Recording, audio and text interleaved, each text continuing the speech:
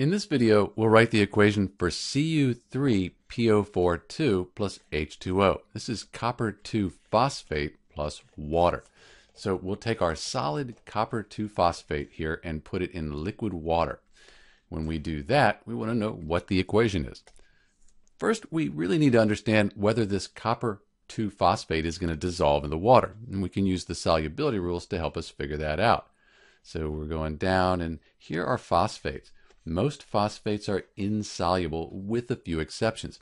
So when we put our copper 2 phosphate in water, nothing happens. It just falls to the bottom. It remains a solid, doesn't dissolve. So really there's not much of an equation we could write.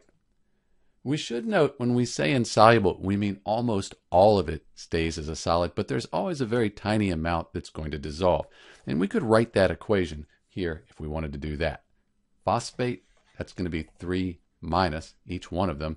So that's 2 times 3 minus is 6 minus.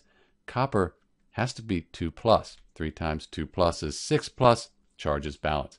So we have 3 of these copper 2 ions. And then we have 2 of our phosphate ion. Since these are dissolved in water, let's put a little AQ for aqueous.